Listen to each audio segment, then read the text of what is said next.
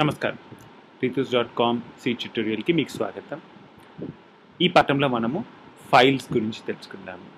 స్పెసిఫిక్గా ఈ పాఠంలో మనము ఒక ఫైల్కి ఎలా రైట్ చేయాలి, ఒక స్ట్రక్చర్లో ఉన్న వాల్యూస్ ఒక ఫైల్కి ఎలా రైట్ చేయాలి, దాని తర్వాత ఒక అర్రే ఆఫ్ స్ట్రక్చర్స్లో ఉన్న వాల్యూస్ ఒక ఫైల్కి ఎలా రాయొచ్చు, ఈ విషయాల గురించి మనము ఈ పాఠంలో నేర్చుకుందాము. ఫస్ట్ వచ్చేసి మీరు చూస్తుంది ఒక సింపుల్ యాజ్ యూజువల్ ఒక simple programme. Struct student with name, marks and year ante, and then I have created a instance or a member or a variable of this student structure with values ranga 104. Ippudu na aim vachesi ee values vachesi I want to write to a file. So first thing vachesi meeru oka file ki meer write cheyali ante you need something called a file pointer. So file star fp. So ఇక్కడ మీరు notice చేయాల్సిందంటే ఫైల్లో అన్ని caps, so FILE all caps, and I'm creating a pointer to a file. So ఇప్పుడు మనం ఏం చెప్తున్నా అంటే FP is a pointer to a file, so it's a file pointer. అందుకని FP అనేది షార్ట్కట్గా యూజ్ చేశాను, that represents file pointer. So file star FP అని ఇచ్చాను. So FP is a pointer to file. So అది మనం డిక్లేర్ చేసామన్నమాట. ఇప్పుడు దీని తర్వాత ఒక ఫైల్, ఇప్పుడు నేను లెట్సే ఏదైనా ఫైల్ ఓపెన్ చేయాలి అనుకుంటున్నాను అనుకోండి, ఒక ఫైల్ ఓపెన్ చేసి ఆ ఫైల్కి రాయాలి అనుకుంటున్నాను ఈ స్ట్రక్చర్ వాల్యూస్. సో ఫస్ట్ కావాల్సింది మనకేంటి, ఆ ఫైల్ పేరేంటి. సో ఫస్ట్ లెట్సే ఆ ఫైల్కి ఇచ్చిన పేరు స్టూడెంట్స్ డేటా ఉంటుంది కాబట్టి నేను ఆ ఫైల్ని students.dat అని స్టోర్ చేశాను అనుకోండి. You can also have all caps, doesn't make a difference. So ఇది ఫైల్ నేమ్. నెక్స్ట్ వచ్చేసి ఇంపార్టెంట్ థింగ్ ఇస్ మీరు ఆ ఫైల్ని ఏం చేస్తారు. మీరు ఆ ఫైల్లో ఇప్పుడు మనము రాయాలనుకుంటున్నాం కదా, we want to right in to that file. So next argument మనం పాస్ చేసేది రైట్. సో W అంటే రైట్. సో మిగతా ఆప్షన్స్ ఏంటి అని మనం తెలుసుకుందాం తర్వాత. సో ఇప్పటికీ మనం రైట్ చేయాలి అనుకుంటున్నాం కాబట్టి W అనేది పాస్ చేస్తున్నాం.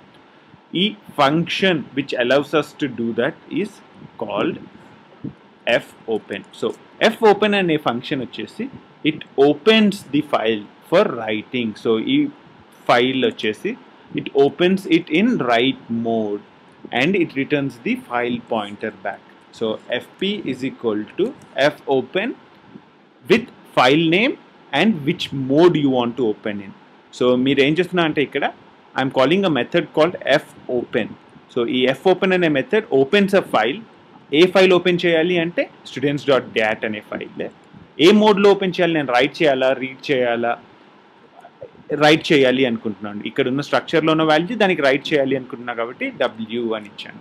సో ఇప్పుడు మనము FP is equal to fopen అని ఇచ్చాము. So now we have the file pointer. ఈ ఫైల్ పాయింటర్ యూజ్ చేసి మనము ఫైల్లోకి రాయాలి అంటే ఇంకొక ఫంక్షన్ ఉంది. ఆ ఫంక్షనే fprintf. మనం printf యూజువల్గా యూజ్ చేసాం కదా, ఇది fprintf. fprintfకి ఫస్ట్ ఆర్గ్యుమెంట్ వచ్చేసి ఫైల్ పాయింటర్. సో ఏ ఫైల్ మనం fprintf చెప్పేది FP అనే పాయింటర్లో ఉన్న ఫైల్ ఏం రాయాలి అనేది ఇప్పుడు మనం చెప్పాలి. మనం యూజువల్ printf మనం యూజ్ చేస్తాం కదా, %s,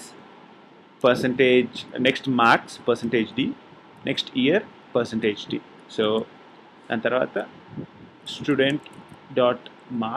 student.name first, student.marks next, student.year next,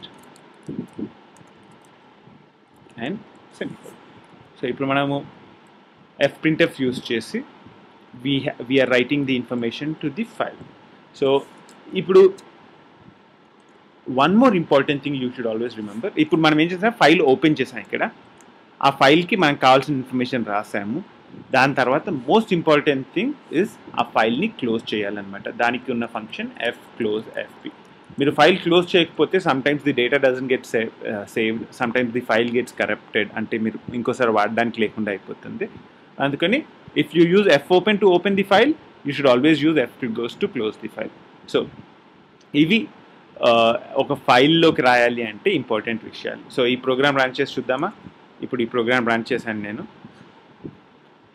so ఈ ప్రోగ్రామ్ రన్ చేసిన తర్వాత ఆ ఫైల్ క్రియేట్ అయిందో లేదో మనం చూద్దామా. ఫైల్ ఓపెన్, ఇప్పుడు చూసారంటే star.dat లో students.dat అనేది ఉంది, రంగా 104. సో ఇక్కడ నేను ఇచ్చిన వాల్యూస్ రంగా 104 అనేవి స్టోర్ అయ్యాయి. So that's super. సో ఇది ఒకటి. నెక్స్ట్ వచ్చేసి ఇప్పుడు లైక్ ఈ ప్రోగ్రామ్ కరెక్ట్గా రన్ అవుతుందా లేదా అని చెక్ చేసుకోవడానికి నేను రంగా 5 అని ఇస్తాను, అలానా. సో ఇప్పుడు ఈ last value in the file should be printed as 5. So ఇది రన్ చేద్దామా. సో ఈ ప్రోగ్రామ్ రన్ అయింది. Then I will open the file students.dat. ఇప్పుడు మీరు చూసారంటే ఫైల్లో ఉన్న వాల్యూ రంగా 105. మీరు ఫస్ట్ థింగ్ అబ్జర్వ్ చేయాల్సింది ఏంటంటే ముందున్న వాల్యూస్ డిసపియర్ అయిపోయాయి. ఇందాక రంగా 104 అనే ఉంది, ఇప్పుడు మనం రంగా 105 అని యాడ్ చేసినప్పుడు రంగా 104 కనిపించలేదన్నమాట. ఎందుకంటే మనము we use something called right mode. Right మోడ్లో ఏమవుతుందంటే ఈచ్ టైం ఫైల్ ఓపెన్ అయ్యేటప్పుడు ఎంటీ ఫైల్గా ఓపెన్ అవుతుంది. సో ఆల్రెడీ ఆ ఫైల్ ఉన్నా సరే what C does is it deletes all the content of that file and creates a new file and gives it to you. So మీరు right మోడ్లో open చేస్తే already ఆ file ఉంటే ఆ ఫైల్లో ఇన్ఫర్మేషన్ అంతా మీరు లూజ్ అవుతారు. If you want to retain the content of that file then you should use a append mode. Append, దీన్నే అపెండ్ అంటారు. అపెండ్ అంటే ఆల్రెడీ ఉన్న ఇన్ఫర్మేషన్కి ఇది యాడ్ చేయి అని చెప్తున్నాను అనమాట. సో ఇప్పుడు రంగా ఆల్రెడీ ఉంది కదా, సో నేను ఇప్పుడు రీతు దీనికి యాడ్ చేయాలి అనుకుంటున్నాను అనుకోండి ఆ ఫైల్కి. 101, 100కి 101, ఓకే, అండ్ 2. సో ఇప్పుడు ఇది రన్ చేశానంటే మనం ఏమవుతుందో చూద్దామా. ఇప్పుడు ప్రోగ్రామ్ రన్ చేశాను. నెక్స్ట్ వచ్చేసి ఓపెన్ చేస్తున్నాను ఫైల్ని, students.dat ఫైల్ని ఓపెన్ చేసి చూద్దామా. ఓకే, ఇప్పుడు ఓపెన్ చేశారంటే ఈ రంగా 105కి అడిషన్గా రీతు 101, 2 అనేది యాడ్ అయింది. సో మీరు చూసారంటే ఈ ఫైల్కి అపెండ్ అవుతుంది. వన్ ఇంపార్టెంట్ థింగ్ వచ్చేసి ఎప్పుడైనా మనము ఫైల్కి రైట్ చేస్తే it's better to right it on separate lines. So నేను ఇప్పుడు ఇది రైట్ మోడ్లో ఫస్ట్ ఇది రన్ చేస్తున్నాను. So I change the mode to right. So ఉన్న డేటా అంతా క్లియర్ అయ్యి it will add Ritu's 101, 2. So ఇప్పుడు కరెక్ట్గా అది వర్క్ అయిందో లేదో చూద్దామా. ఇప్పుడు మీరు చూసారంటే students.datలో ఓన్లీ రీతు 101, 2 ఉంది. ఇప్పుడు నేను ఇక్కడ ఉన్న మోడ్ని అపెండ్కి మారుస్తున్నాను. సో ఇప్పుడు ఏమవుతుందంటే ఇప్పుడు నేను ఇక్కడ ఇచ్చే వాల్యూ ఆల్రెడీ ఉన్నదానికి అపెండ్ అవుతుంది. So Ranga very poor student 20 marks and first year or fourth year అనేసుకోండి alter. So ఇప్పుడు మీరు చూసారంటే ఈ ప్రోగ్రామ్ రన్ చేస్తే నేను మళ్ళీ ఈ ఫైల్ ఓపెన్ చేస్తాను. ఓపెన్ చేస్తే మీరు రీతు 101, 2 అని ఉన్నదానికి రంగా 24 అనేది అపెండ్ అయింది. సో ఇప్పుడు మీరు రైట్ మోడ్కి అపెండ్ మోడ్కి డిఫరెన్స్ మీకు తెలిసింది కదా. రైట్ మోడ్ అంటే ఇట్ విల్ ఓపెన్ ఫైల్ ఫ్రెష్గా. సో ఆల్రెడీ ఉన్న ఫైల్లో అయితే ఆ కంటెంట్ అంతా డిలీట్ చేసి ఫ్రెష్గా ఆ ఫైల్ ఓపెన్ చేసి మీరు ఏదైతే రాస్తున్నారో అది రాస్తుంది. అపెండ్ అంటే ఆల్రెడీ ఉన్న కంటెంట్కి ఇప్పుడు మీరు యాడ్ చేసేది అపెండ్ చేస్తుంది అనమాట. సో ఇప్పుడు మనము ఒక స్ట్రక్చర్ని ఎలా రాయాలి అని తెలుసుకున్నాం కదా. ఇప్పుడు నేను ఒక అర్రే ఆఫ్ స్ట్రక్చర్స్ని ఎలా రాయాలి అనేది చూద్దాం. సో ఇప్పుడు నేను ఏం చేస్తున్నానంటే ఈ స్టూడెంట్స్ని I will change it to an array of structures. So array of structures అంటే మీకు తెలుసు కదా, మనం ముందరి పాఠాల్లో నేర్చుకుందాం. I want to create number of these kind of structures. So ఇప్పుడుకి నేను 3 స్ట్రక్చర్స్ క్రియేట్ చేస్తాను. 3, 10, 5. నెక్స్ట్ వచ్చేసి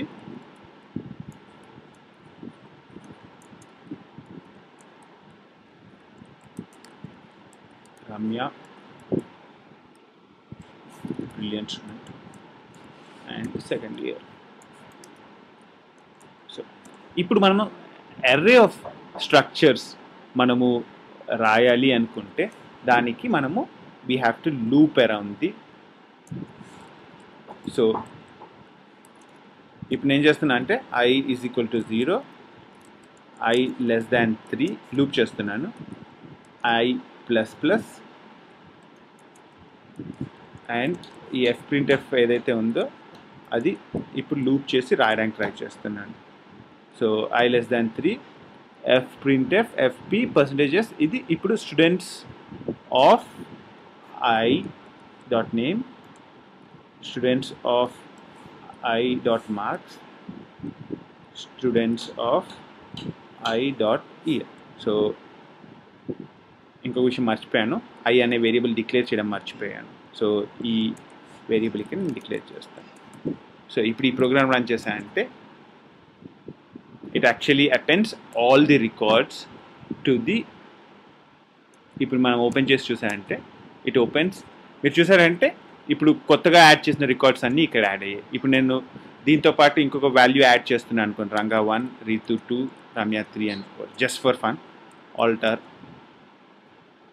మోస్ట్ ఇంపార్టెంట్గా నోటీస్ చేయాల్సింది మనం అపెండ్ మోడ్ యూస్ చేసి రన్ చేస్తున్నాం. సో ఇప్పుడు ఆల్రెడీ ఉన్న కంటెంట్కి ఇది అపెండ్ అవుతుంది అనమాట. File open students.dat. మీరు చూసారంటే ఇప్పుడు 8 రికార్డ్స్ ఉన్నాయి ఈ ఫైల్లో.